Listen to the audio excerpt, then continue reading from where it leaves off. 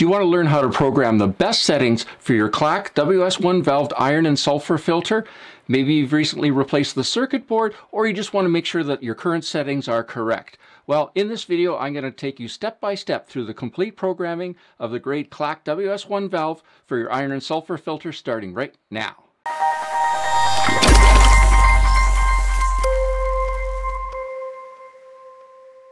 Hi, I'm Gary the Water Guy, and I simplify water filtration to help you conquer crappy water for your family. If you're a homeowner, a plumber, or a water filtration specialist, this video is for you. I'm going to take you step by step through the best settings for your iron and sulfur filter, and I'm going to show you just how easy it is to program it. I'll also go through all the settings you definitely don't want to touch. And I definitely encourage you to watch this video right to the end, because I'm going to have some great tip on how to make your iron and sulfur filter last a long time. Now, before we go any further, you definitely need to know how these iron and sulfur filters work. So if you're not 100% sure, check out my YouTube video. I'll put a link in the description down below.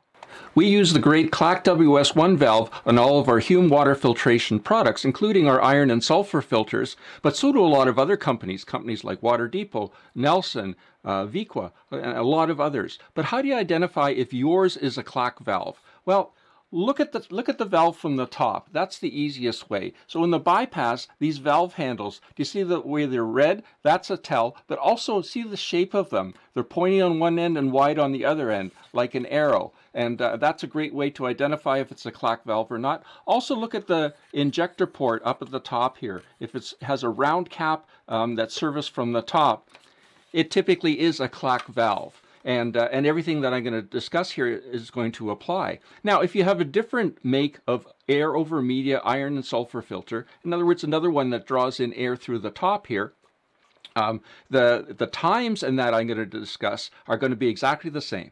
At some point, you may want to access the manual for your Hume water filtration iron and or sulfur filter. So there's a couple easy ways that you can do that. One is if you take off the faceplate, inside the faceplate, there's a QR code in here. So if you scan that with your smartphone, it'll take you right to the manual online. Now, it's a basic manual. If you want an in-depth full manual, I'll put a link in the description down below. All right, so moving forward, I'll have to wear my glasses here so I can see what's on the valve as we're going through the settings, just to make sure I'm giving you the right information. So one thing you might find is if you start doing some programming and you don't get very far, is that your valve is locked. Now, we typically don't lock the valves, but some of the other companies do. To unlock the Clack WS1 valve, it's very straightforward. You just press the down, next, up, set clock. Now it's gone into lock mode, so to unlock it, you just do the same configuration. Down, next, up, set clock, and now it's unlocked the valve. So let's talk about what each of the buttons do. So set clock is pretty straightforward. Set clock, the hours flash. You can move the arrow up or move it down to set the current time. Just be careful that AM and PM is in the top right hand corner. It's a little difficult to see. Even with my glasses, it's difficult to see, but make sure you double check that. And then when you're done, set clock, and then you're done. All right, next takes you to the next page of the programming that we're working on. Regen is the Regen button. If you click it once, it'll regenerate whatever at the next regeneration time, be it 2, 3 a.m., whatever it's set for. Press it again, and it deletes that initiated regeneration. You can hold it down, and that'll create a regeneration right now. You need to hold it down for 5 seconds or so until it takes off. And then the up or the down button allows you to change the value that's showing on the screen for the programming. All right, let's get into the programming. So the first thing we're going to do is we're going to push the next and the down button. We're both of them at the same time. We're going to hold it down until the screen changes. So in the top left-hand corner, we need to look to see what it says. And in this instance, it's saying softening. So we need to change that with the arrow down or arrow up button to filtering, because we need to tell the valve that this is being used for an iron and sulfur filter. Okay, then we press next, and you just keep pressing next until you get to the end. And when it's at the current time, that's the end. So next we're going to do the same thing, except we're going to do it twice. So next and down, hold that down until the screen changes, and then do it again.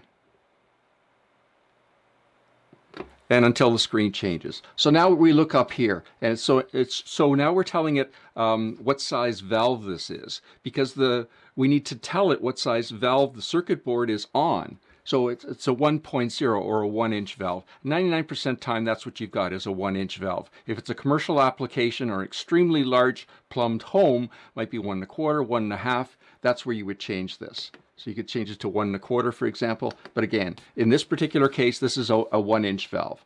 So then we press next. So Alt off, you need to make sure that's how that's programmed. And that's if you have an alternating. These are industrial valves scaled down for residential use. So they can do a lot of other things that we're not going to use it for. But this is where if you had 2 valves set up, this is where you would change this. You'd change that to Alt on. But again, that does not apply here.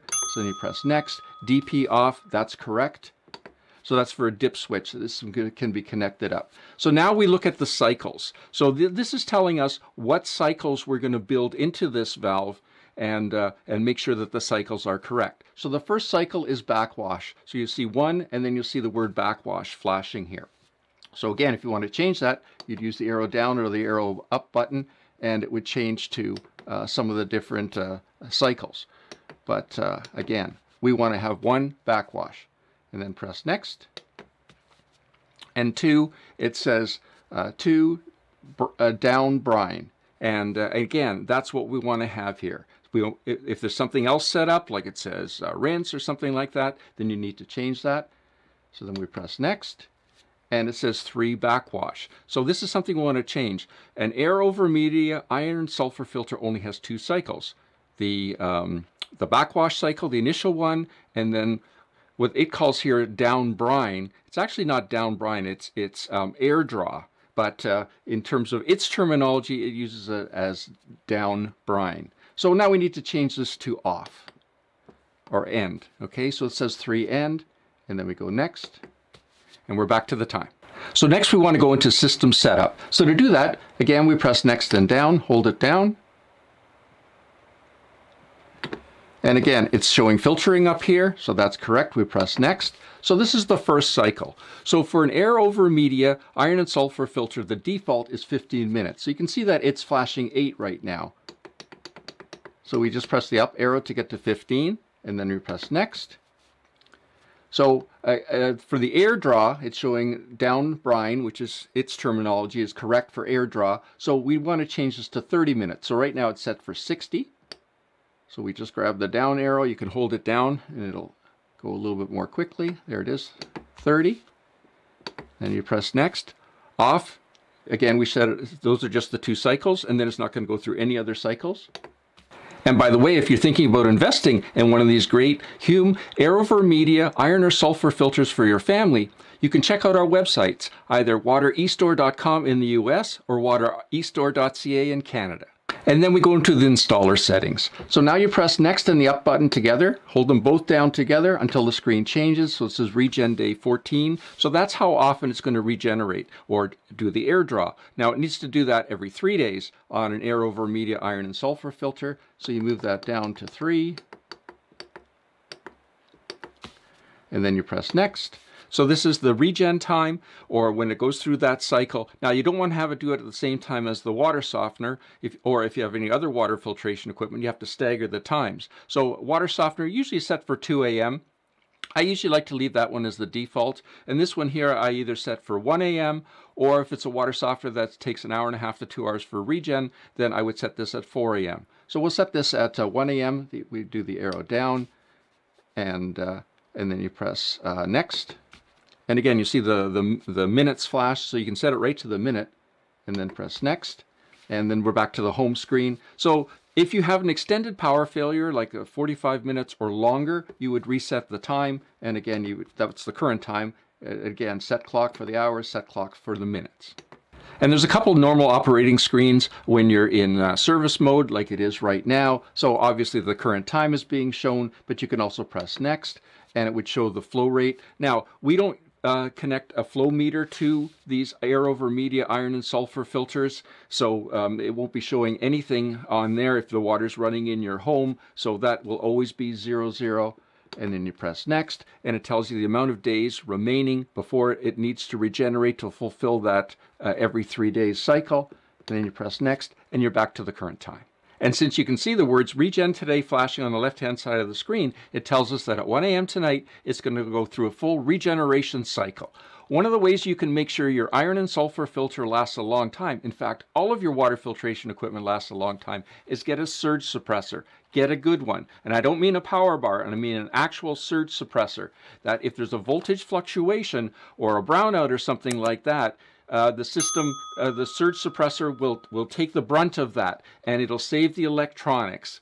Click here for your next video on iron and sulfur filters, and I'll see you there. Any questions or comments, add them down below.